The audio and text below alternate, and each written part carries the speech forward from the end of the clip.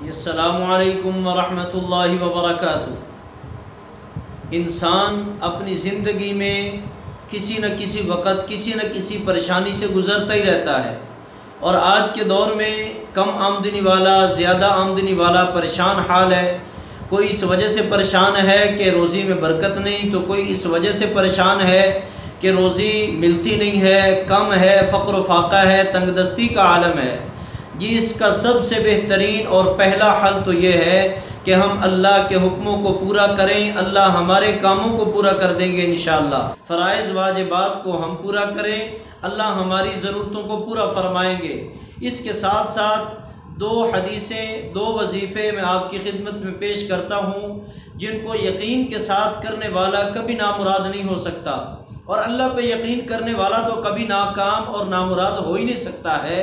چنانچہ عن ابن مسعود رضی اللہ تعالی عنہ قال قال رسول اللہ صلی اللہ علیہ وسلم من قرأ سورة الواقعة فی کل لیلۃ لم تصبہ فاقۃ ابدا۔ حضرت عبداللہ بن مسعود رضی اللہ تعالی عنہ سے روایت ہے، رسول مکرم صلی اللہ علیہ وسلم نے ارشاد فرمایا، جو ہر رات میں سورۃ الواقعہ کو پڑھتا ہے اس کو کبھی فقر و فاقہ آ ہی نہیں سکتا۔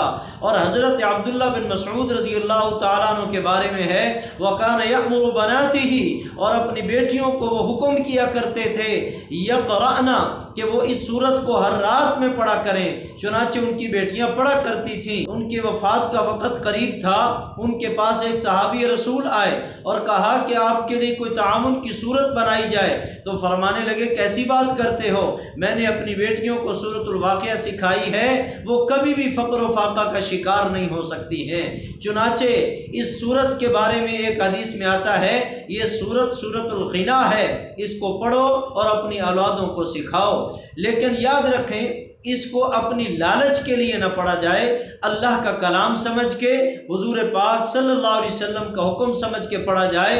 اللہ پاک کے کلام کو ہم خلوص کے ساتھ پڑھیں گے، دنیا خود بخود ہمارے قدم آ کے چومے گی۔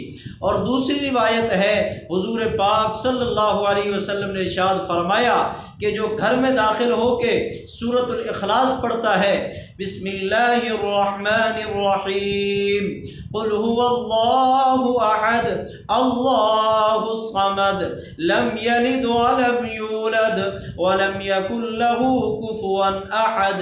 اس سورت کو گھر میں داخل ہو کے پڑھنے والا، اس کو کیا انعام ملتا ہے؟ میرے اور آپ کے پیارے مشفق پیغمبر صلی اللہ علیہ وسلم نے ارشاد فرمایا، اللہ پاک اس کے گھر سے اور اس کے پڑوسی کے گھر سے فقر و فاقہ کو دور فرما دیتے ہیں۔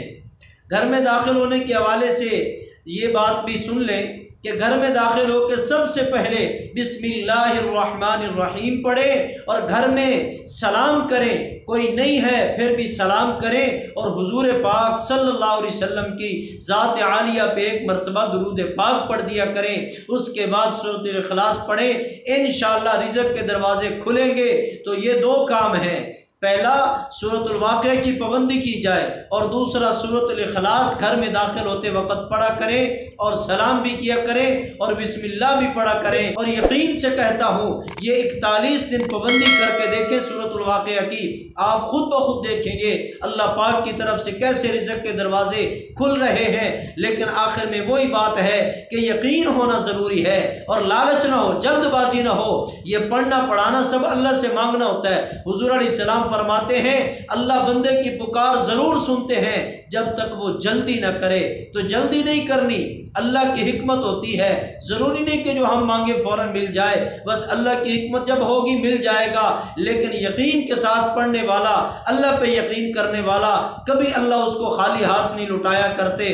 اس لیے اس کی اہتمام کریں، سورۃ الواقعہ پڑھیں، سورۃ الاخلاص پڑھیں، انشاءاللہ رزق کی تنگی کبھی نہیں آئے گی۔